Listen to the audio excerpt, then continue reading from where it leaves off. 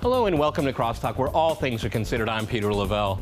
In the wake of the tragedy in Paris, what are the prospects for Europe's right-wing political parties? There can be no doubt the issues of immigration and policies dealing with terrorism will remain high on the agenda. But what if the entire pan-European project is a failure?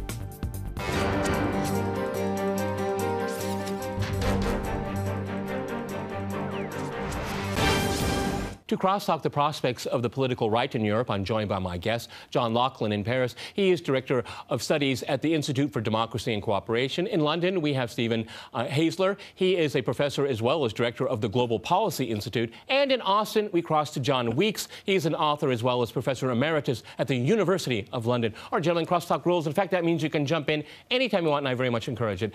John, if I can go to you in Paris, if you read mainstream media after this tragedy in Paris, people are saying that the European political right has got some wind in its sails, as it were, on this tragedy. What's your view on that? I don't really buy that. I mean, the Front National, the National Front in France, was, of course, the largest political party in terms of votes at the European elections back last May. If anything, I think the events, the terrorist attacks in Paris, have helped the left. The vast outpouring of sympathy for the journalists of Charlie Hebdo led, as you all know, and as your viewers know, to these vast demonstrations in Paris.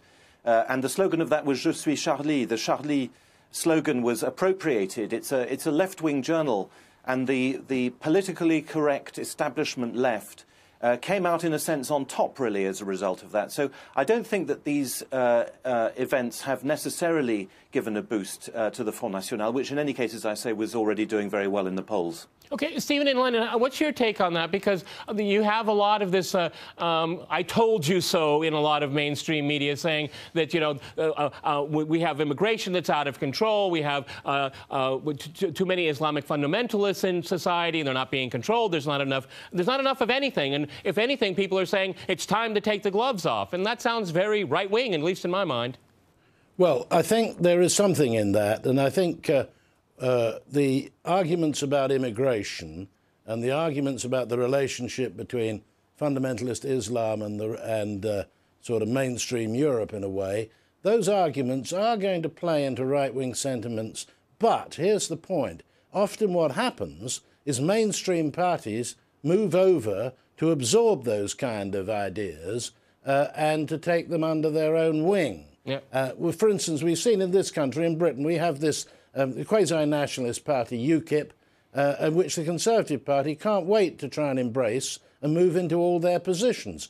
So I think there is a conservative shift in response to these kind of issues like immigration, but I don't think it'll necessarily take the form that many people think with right-wing, actual outright right-wing parties coming to power. And by the way, one other thing I want to say here is, it's not just a question of right-wing parties, it's a question of fragmentation, because left-wing parties are growing in Europe as well. You only have to look at Spain, and you only have to look at what's about to happen in Greece, probably. So it's not a story. Europe is not a story, in my view, of a swing to the hard right. Not yet, at least. It's very interesting. John, if I can go to you in Austin, that's a very interesting point we just heard here, because we have fragmentation across the entire political spectrum here. And when I look at that, the demonstration and the rallies in Paris, there was this longing, at least, to have some kind of solidarity, almost beyond politics. One has to wonder if that can be sustained in any way. Well, I think that I would agree more with John in Paris on these issues. The right has been on the rise for at least a decade, and I think it is primarily explained by austerity policies. I mean, you said a moment ago in addressing one of my colleagues here about there's not enough, and that's what austerity has done. It means there's not enough housing, there's not enough employment, and there's not enough health care, because all these things have been cut. As a result, people say, look at all these immigrants. They're taking these things away from us. We have too many immigrants. But it's not the immigrants. It's the budget cuts. That is the real problem. Angela Merkel, in our New Year's Day speech, denounced people who were anti-immigration. Well, what Angela Merkel should do is let the penny drop or the shoe drop or whatever it is that drops and say to herself, hey, these policies I'm pushing throughout Europe are causing exactly what I'm complaining about. John in Paris, let's continue with that. Okay, we'll go. Stephen, jump in real quick. Go ahead. You agree with that? Why? Yeah, look, I actually do agree with that. I mean, I think that since the global financial crisis, the great problem in Europe has been that mainstream leaders, all of them virtually, have failed in getting these economies to recover. And it's because of that that the extremist ideas grow. In fact, I don't think there's one social problem that couldn't fundamentally not be solved but helped in Europe today if we had a major reflation of the European economy. It's really our political leaders who won't do that for reasons which are to do with the fact that they're trapped in an ideology of the past. That's the central problem here. People are reacting against cuts and austerity. And if you look at it, what some of these nationalist parties, like Marine Le Pen in France, are saying is, look, if the French state can't help you, if they can't get the economy moving and deal with this problem, we will. Of course, I don't think they will, but that's what it's all about fundamentally, an absolute lack of economic imagination amongst our political leaders. John in Paris, so let's take a look at the issue of immigration here and think about what's been just said here. I mean, you live in Paris.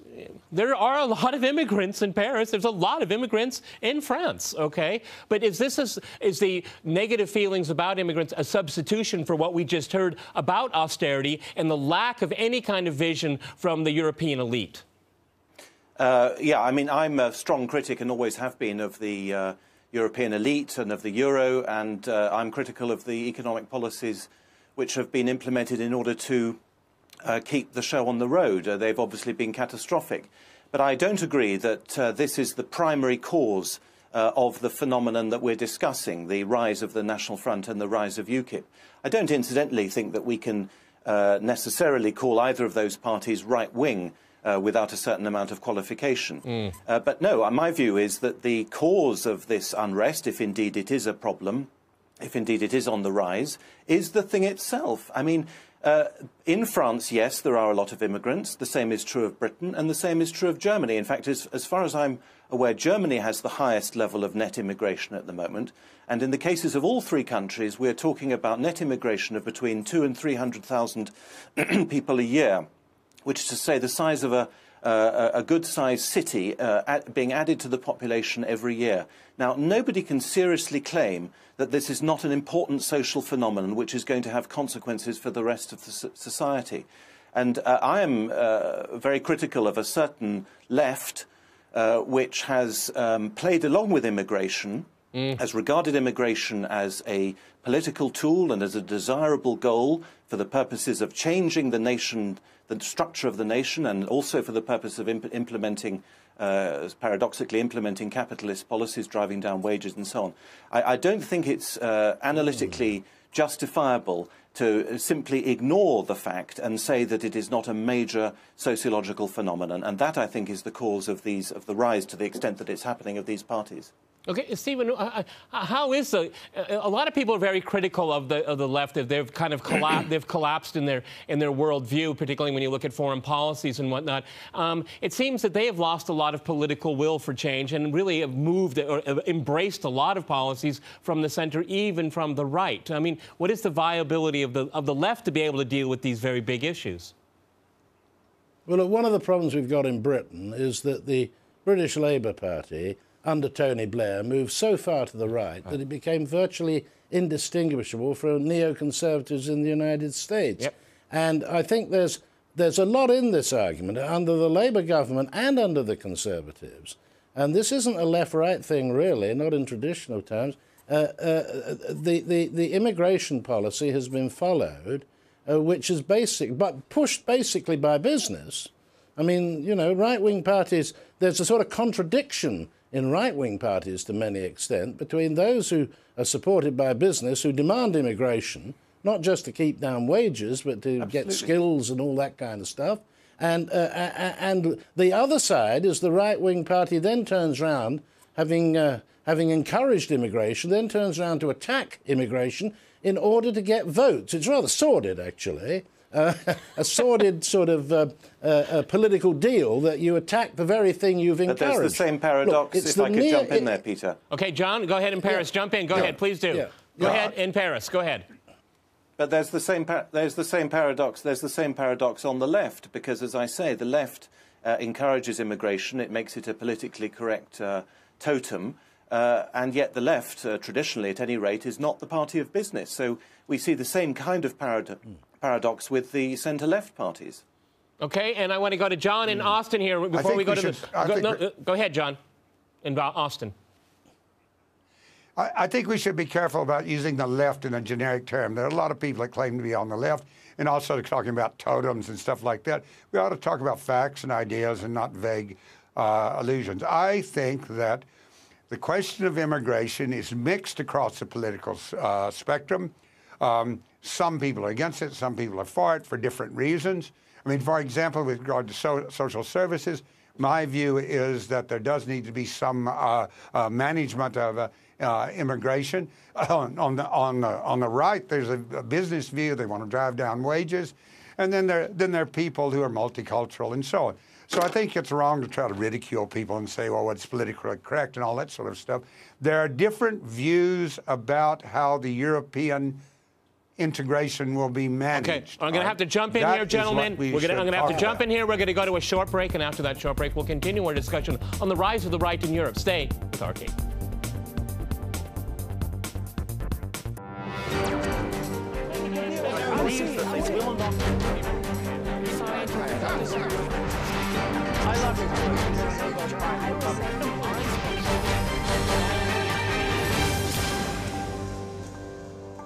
Welcome back to CrossTalk, where all things are considered. I'm Peter Laveau. To remind you, we're discussing the rise of right-wing political parties in Europe.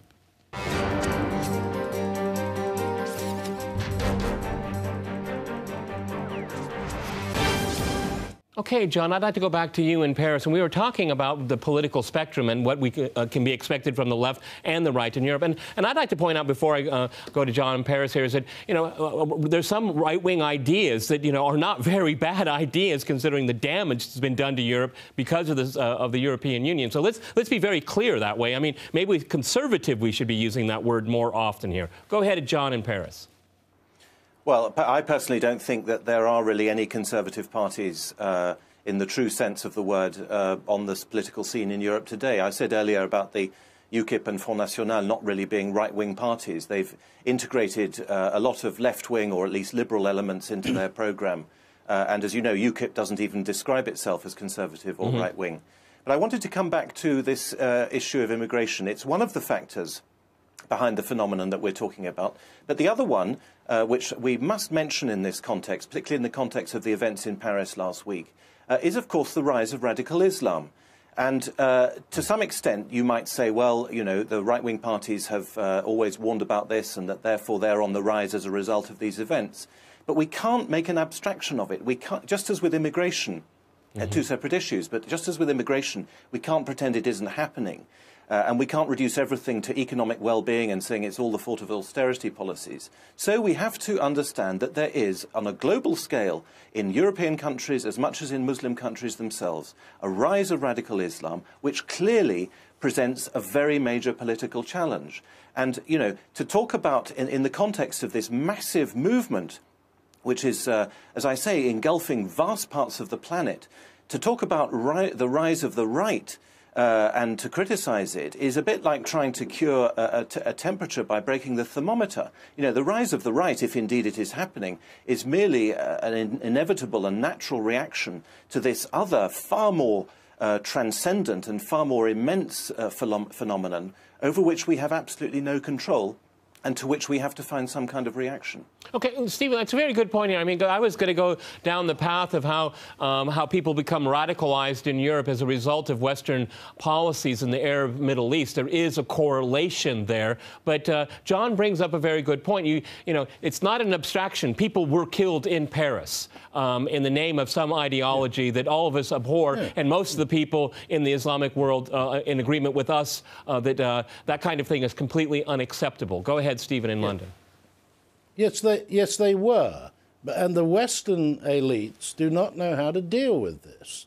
I mean, they just don't know how to deal with this Islamic fundamentalism, particularly as it operates within our own countries in the West. I mean, a huge division, by the way, underneath all this in thinking, between those who think the answer is to integrate and assimilate as best we can the Islamic population, and those who talk about, in multicultural terms, who want a multicultural solution where you don't try that at all. You just have separate groups living in separate ghettos and hope they can get on with each other. I mean, a good example, for instance, of how we're totally confused about how to handle it is Mrs. Merkel, who last year she was against multiculturalism. This year she's in favour of it.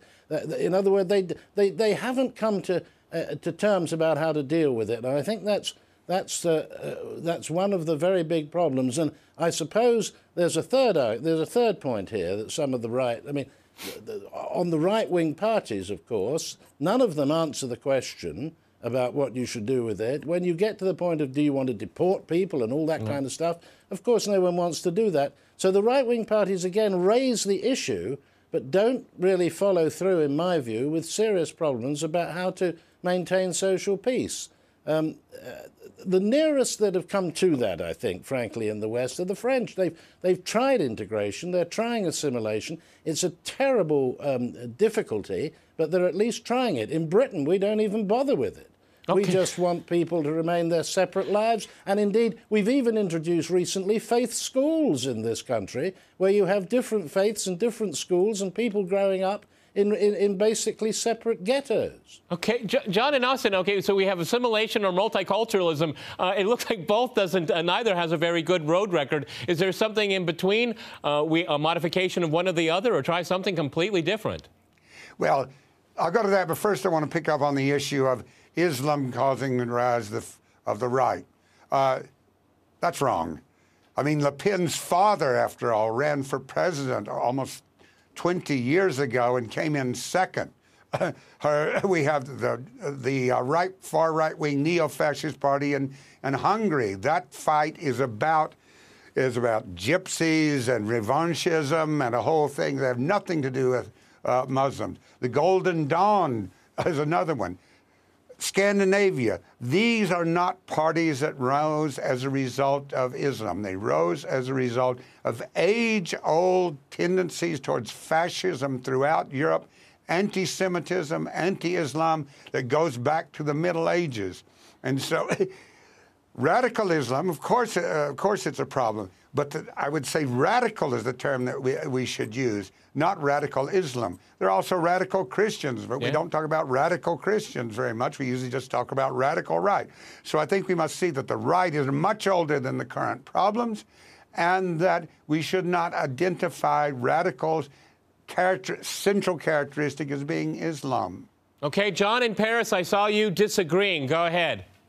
Well, I mean, that's the policy of the French government, which is not to call the thing by its name.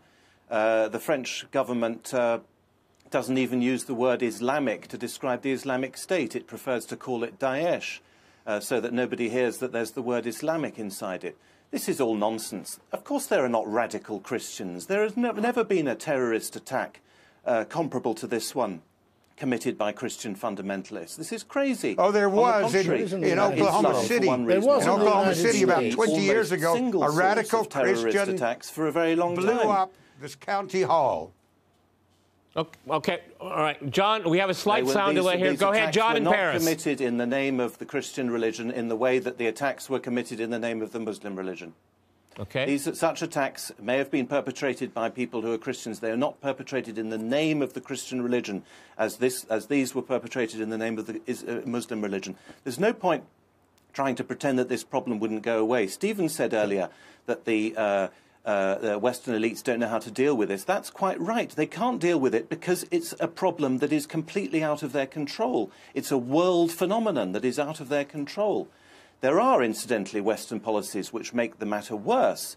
Our endless wars in the Muslim world obviously stir things up. And politically, we, the Western countries, have isolated some of the Muslim countries like Iran and Syria and so on. and Libya, of course, who could keep the lid on this. So we have made matters worse. But the phenomenon itself, the rise of religious observance in the Muslim world, is something which long predates certainly the phenomena that we're talking about now and has been going on for nearly a generation. Stephen, do you want to react to that? I saw you starting to jump in. There's a lot. Let me go to Stephen first here in London. Well, look, I do take the view that it's a real issue and that austerity and so on only adds to it. But let's look at it this way, that I still think it's possible to overcome this problem in Europe, certainly in the foreseeable future, if we do give up on this austerity program and engage in a major reflation of the European economies. Because if you look at the percentages involved, they can still be assimilated. We can still have relative peace and harmony if we change our policies in the Middle East, which we've done now by and large. Barack Obama, on the whole, has changed this aggressive Western policy in the Middle East. And we give up on, and we begin to solve the real problem in Europe. And I want to come back to this. And the real problem deep down is the fact that there's an absolute hopelessness about the economic future in Europe. In other words, what's basically happened is since the global financial crisis, most Western elites have given up on 70 to 80% of their population, and they're making them less wealthy every year. Every year it's getting worse. And this is the basis of the problems in Greece and Spain and the southern part of Europe. And if only we could change that policy and get a new policy on housing, on benefits and all that, we can begin to solve the social harmony. It's not going to happen. It's just not going to happen. It's not going to happen. It's not going to happen. Well, wait a minute. Wait a minute. Don't be. We ought not be so defeatist about this. We've had 5 years since the global financial crisis. They've completely failed. Everyone knows they're failing. We haven't got growth now. But all I'm saying is if we did have a change of policy, these other issues become manageable. Okay, that's the point. What's happened since the Great Recession is that the rich just got richer all around the world. John and Austin, you wanted to jump in there. Go ahead. First of all, I want to say that every week in Europe there are attacks on mosques and on Muslim communities. These are terrorist attacks. They just aren't called that. Sometimes they are, sometimes they aren't. So the idea that it's only a bunch of, scruffy Muslims who are nuts, who are part of a world movement, who are causing terrorist attacks is wrong.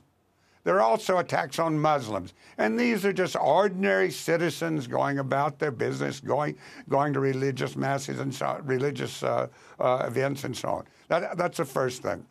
The other thing is we forget of the anti-Muslim feeling in Europe that goes so deep, so it doesn't look like terrorism. In Spain, there's a province, a valley called Matamoros. You know what that means in Spanish? It means kill the Moors, kill the Islamic infidels. That's what it means, and it's very deep throughout Europe.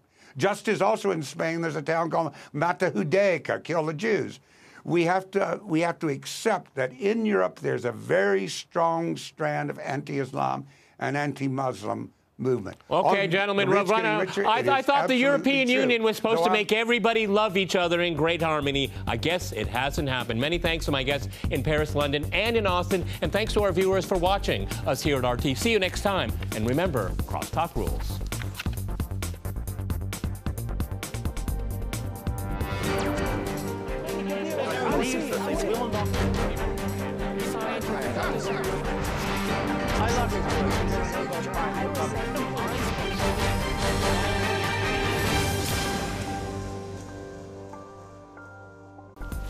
Hello and welcome to Crosstalk, where all things are considered. I'm Peter Lavelle.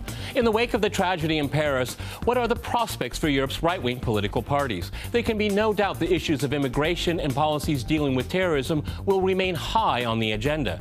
But what if the entire pan-European project is a failure?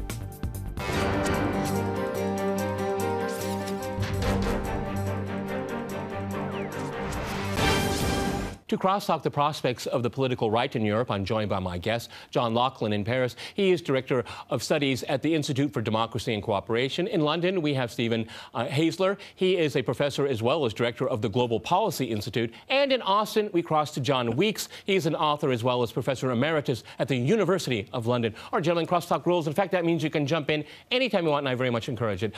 John, if I can go to you in Paris, if you read mainstream media after this tragedy in Paris, people are saying that the European political right has got some wind in its sails, as it were, on this tragedy. What's your view on that? I don't really buy that. I mean, the Front National, the National Front in France, was, of course, the largest political party in terms of votes at the European elections back last May.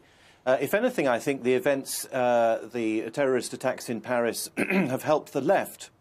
The vast outpouring of sympathy for the journalists of Charlie Hebdo led, as you all know, and as your viewers know, to these vast demonstrations in Paris.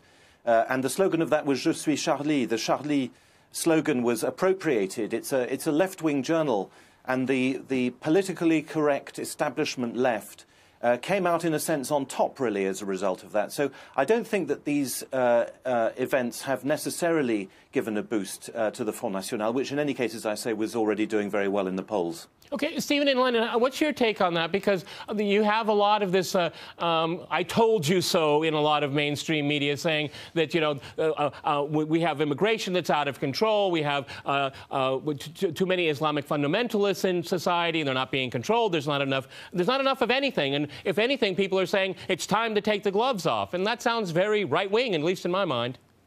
Well, I think there is something in that. And I think the arguments about immigration and the arguments about the relationship between fundamentalist Islam and sort of mainstream Europe, in a way, those arguments are going to play into right-wing sentiments. But here's the point.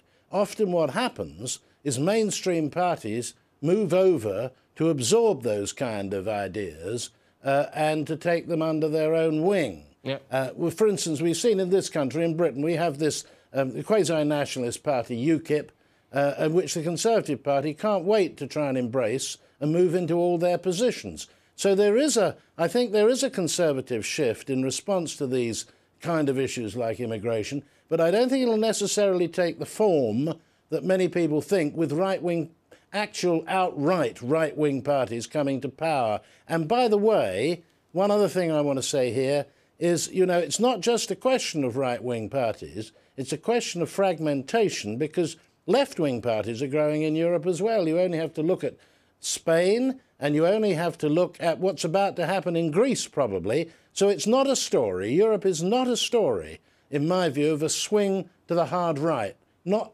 yet, at least. It's very interesting. John, if I can go to you in Austin, that's a very interesting point we just heard here, because we have fragmentation across the entire political spectrum here. And when I look at that, the demonstration and the rallies in Paris, there was this longing, at least, to have some kind of solidarity, almost beyond politics. One has to wonder if that can be sustained in any way.